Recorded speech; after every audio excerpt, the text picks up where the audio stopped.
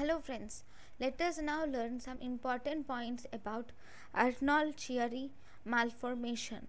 So this Arnold-Chiari malformation is of two types. One, we have type 1 and type 2. First we will learn about the type 1 Arnold-Chiari malformation.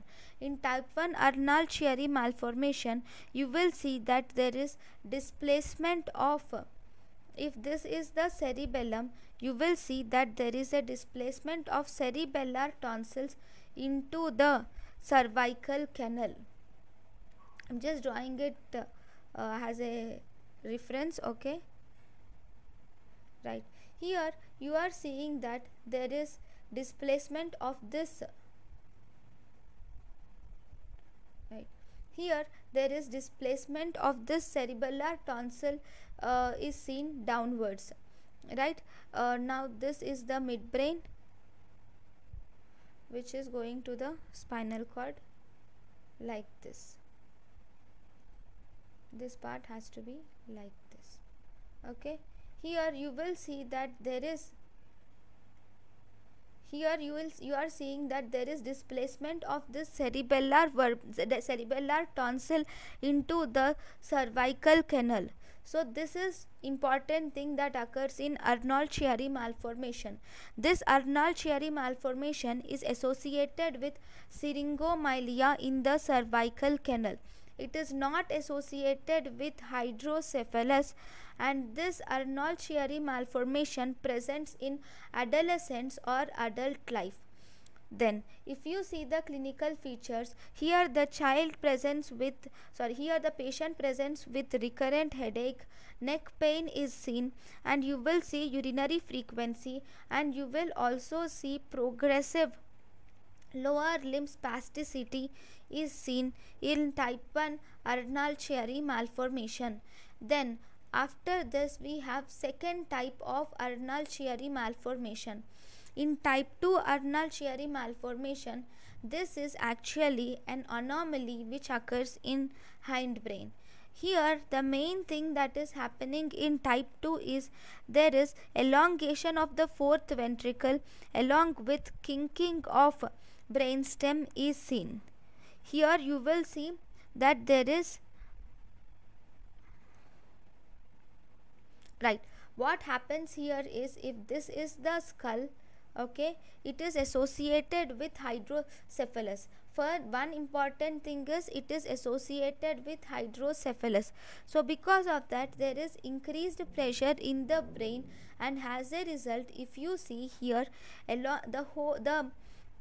even the brainstem, there is displacement of even pons and medulla and the brainstem downwards, along with the inferior vermis is seen here.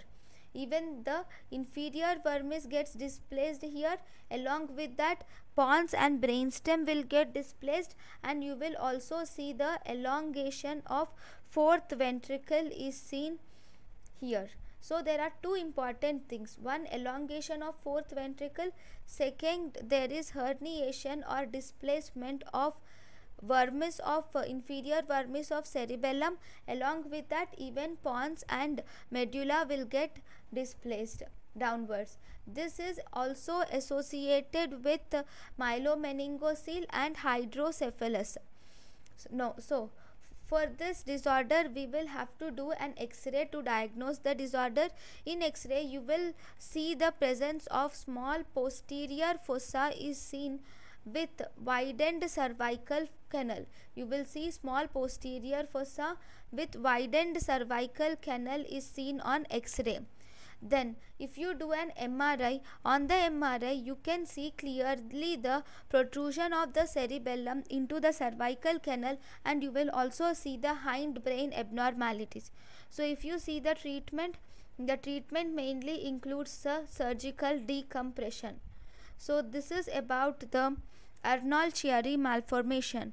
Then the next important disorder is that is Dandy-Walker malformation. This Dandy-Walker malformation is actually a posterior fossa malformation which is associated with cystic expansion of fourth ventricle into the posterior cranial fossa. I'm just drawing a arbitrary picture. Here you will see cystic expansion of fourth ventricle in the posterior cranial fossa, and you will see that the cerebral vermis and cerebellar vermis, there is hypoplasia. There will be hypoplasia of midline cerebellum is seen. Okay, not cerebellar vermis, midline cerebellum undergoes hyperplasia. That is midline cerebellum is nothing but cerebellar vermis only, no? Yeah, so there is hyperplasia of cerebellar vermis is seen, and along with enlargement of fourth ventricle. Why is this fourth ventricle enlarged? It may be probably because it is associated with hydrocephalus. Actually, it is enlarged due to the hypoplasia of cerebellar vermis, because we do not have the cerebellar structure, so as a result fourth ventricle increases in size. Then you will also see enlarged posterior fossa with lambdoid inversion is also seen here. But anyways, this will Dander-Walker malformation. Here you will see there is rapid increase in head size with prominent occiput, because here there is absence of cerebellar vermis completely, or decreased amount of cerebellum, so this will result in cerebellar ataxia, and there is also delayed motor and cognitive milestones are seen in a child. Okay, delayed motor and cognitive milestones. So if you see one more important thing, this is associated with CNS abnormalities in almost 70% of cases.